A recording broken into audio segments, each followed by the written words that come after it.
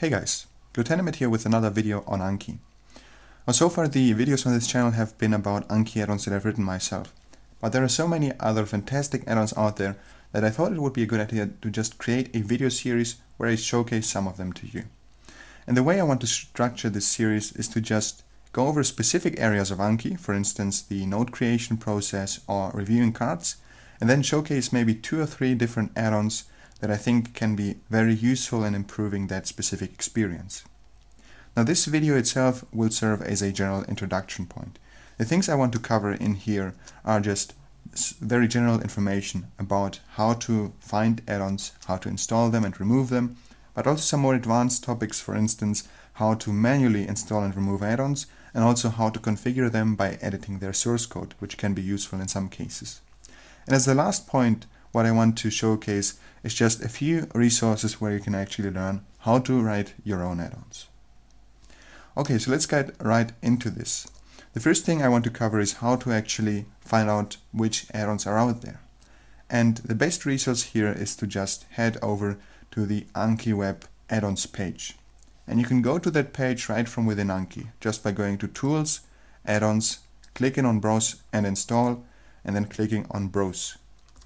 And this will open up this page right here, which contains an overview of all the available add-ons for Anki, at least for the most case. There are some add-ons that are not available on Anki web, but I will leave them out for now.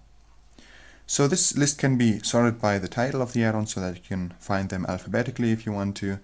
The sorting by the rating is the default sorting, but what you can also do is just sort the add-ons by the day they were modified. This can be useful first of all to find new add-ons. As you can see, there are pretty much new add-ons being released every week. But this is also useful to just get a grasp of which add-ons have been updated recently. This is actually one of the weaknesses of the add-on system in Anki. There is no way of actually staying up to date with add-ons other than going back to this page and just seeing if there have been any modifications to the add-ons that you're using yourselves.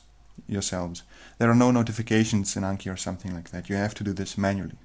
For some add-ons you might find Twitter links in the descriptions which you can use to just stay up to date with the changes to that add-on, but for the most case you have to follow the page here and see if any modifications have been posted recently. Okay, let's go over to actually installing an add-on. This is pretty easy actually. The only thing you really have to do is just head into the add-on page and then locate the add-on code, which should be right here in the download section. Just copy that code and then go back into Anki and paste it right inside the install add-on window. And as soon as you click OK, Anki will then download the add-on and prompt you to restart it. And having restarted Anki, you will then see that the add-on is installed. And the way you can confirm this is by going to Tools, Add-ons, and then checking whether the add-on entry is listed here. Removing add-ons is just as easy. You just have to go to the add-on, click Delete, and once again restart Anki. And if you now go back into the add-on menu, you'll see that that specific listing is no longer in the list, which means that the add-on has been removed. Okay. One other thing I wanted to cover is how to get support for issues that you might be facing with add-ons. Now, of course, authors try to construct their add-ons as bug-free as possible, but of course there are always some problems and issues that can't be tested for. And at some point you might run into an error message or something similar. Well, the best way to handle this is to go to the add-on description and see whether the author has provided any links that direct you to support resources. For instance, here for Awesome TTS, there is a link to the Anki add-ons forum, and the author suggests that you just post a new thread in here if you face any issue. For other add-ons, for instance for image occlusion, and for other add-ons that I've released myself, I like to create just a general thread in the add-ons section on the support forums, where you can just post all of the issues and problems that you might be facing, and I usually try to respond to these support requests as soon as I can. The thing that you shouldn't do is to use the rating section to post issues and problems that you might be facing. The thing with this rating section is that the add-on author has no way of getting into contact with you. And for a lot of issues, you really need to get into a troubleshooting procedure with the user. You need to ask them which steps exactly they undertook in order for the issue to occur. And if you don't have that information, then it's very, very difficult as an add-on author to actually track back that issue and find a way to solve it. So with that in mind, try to not post bug reports in a rating section, but rather find another way to contact the add-on author. And only if you wait maybe 1 or 2 weeks and there has been no response by the author, only then consider leaving a rating outlining the issue that you might be facing. This is both in your interest, of course, in getting the add-on fixed, but it's also good for the add-on authors because it can be quite discouraging when you get reviews like that and you have no way of actually fixing the issue, because most add-on authors don't want their add-ons to be buggy. They want those bugs to be fixed, but it's very difficult to do so if you can't get into contact with the users that are facing the issue. Now, the review section can also be useful not only to just get a general grasp of how the add-on works and if it's a good add-on, but also to get some more information about how to use the add-on, also some information about specific use cases that users might have come up with to use the add-on. So it can be quite interesting to browse through the ratings and just see how people, what ideas people have come up with to use that add-on. Okay, let's go over to some more advanced topics. First of all, how to install add-ons manually. For some add-ons, you might have a way to download them outside of Anki Web. For instance, for image occlusion and some of my other add-ons, I also provide release downloads on GitHub.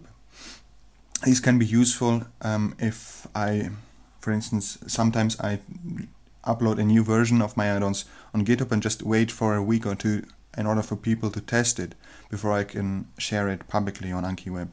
And if you want to install that version before it's publicly available, you will have to do so manually.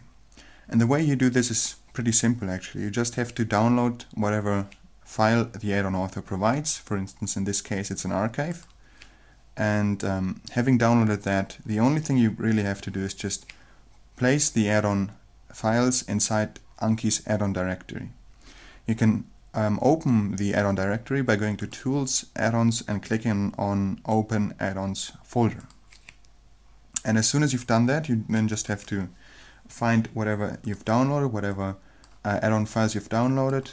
For instance, in case of an archive, you usually have several files that you have to copy over into the add-on directory. For instance, in this case, one .py file and an additional add-on directory. And as soon as you paste these into the add-ons folder, you just have to restart Anki and the add-on should then be installed, just like if you had installed it from Anki Web itself. So there we go, it's installed. And of course, conversely, if you want to remove an add-on, you can just head into the add-ons folder again and just find the files that belong to that add-on, remove them, and once again, as soon as you restart Anki, then that add-on should no longer be installed. Of course, you can also just use the normal delete feature in Anki itself, but in some cases it might also be useful to remove the add-on and any remaining files manually. That's as far as the removal and installation is concerned. The other thing I wanted to showcase is how to modify add-ons manually. This can be useful when configuring them. For instance, if we have the add-on here, we have this add-on right here, the editor tag hotkey add-on. This add-on allows you to define custom hotkeys that are assigned to specific tags. And in order to define these hotkeys, you have to edit the source code. And the way you do this is just by going to the add-on, highlighting the entry, and then clicking Edit. This will launch a text editor window, and in here you will then usually find a configuration section for that add-on and instructions to go alongside with it. It's important that you read these instructions carefully, because just one wrong character inside the source code can lead the add-on to fail So the add-on might no longer work if you configure it improperly. So make sure to both read the inline description in here, but also the description provided in the add-on page or the add-on README file. Okay, as soon as you've modified something in here, for instance like this, you just have to click Save and then restart Anki. And as soon as that's done, the add-on should then be available in its modified state. So your configuration changes will then have applied after restarting Anki. So there we go. One important thing about changes like this, because they apply to the add-on itself, which means the actual add-on file, as soon as you update that add-on, your changes will be overwritten. So make sure to keep that in mind if you want to update your add-ons. If there are any configuration changes that you want to preserve across the update, it might be worthwhile to go into the editor section and just copy those changes before updating. So you could, for instance, go in here, copy this configuration part in here, then update the add-on, and as soon as that's updated, you could just go back into the editor, paste your configuration back in, and you should be set up. Okay, so that's as far as configuring add-ons is concerned. Let's go over to the last point of the video, which is actually writing your own add-ons. And of course I don't have the time here to just go over exactly how to learn how to write add-ons, but I do wanted to link you to a few resources where you can actually learn how to get started with Anki development. So Anki itself and Anki add-ons as well use Python as their programming language. And Python is fortunately one of the easiest languages to learn. It's great for beginners, and there are a lot of fantastic tutorials and other resources out there that will help you learn this programming language. One resource I can recommend is Codecademy. This is a pretty interactive tutorial where you just go over specific parts of the syntax, and the tutorial will just guide you just from the very fundamentals right until writing your very first own app, pretty much.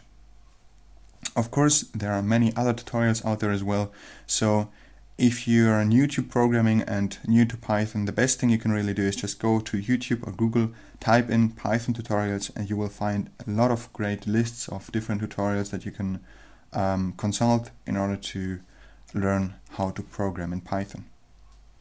As soon as you've got these fundamentals down, and as soon as you know your way around Python, the next step will be to read through the official add-on writing guide, which is this one right here. All of these links will also be available in the description, so make sure to check that out if you want to read up on this more.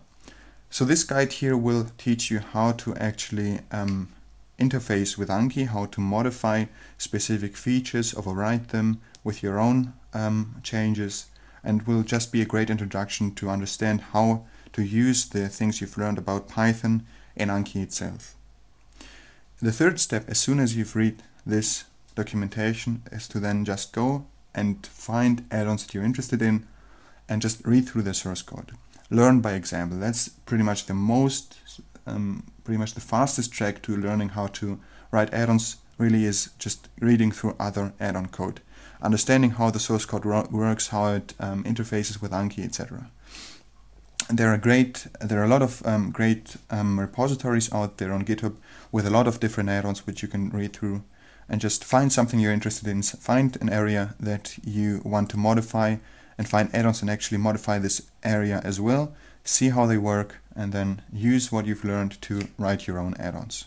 That's my advice. That's the most important advice I can give you, really. Okay guys, I think that's as far as this video is concerned. The next videos in this series will be covering the node creation process. I want to introduce you to a few add-ons which I think will greatly enhance the way that you add information to Anki. Until then, thanks again for watching guys. Make sure to stay tuned to this channel. I will try to push out new videos in this series weekly. Until the next one, good luck with your studies and see you soon. Bye.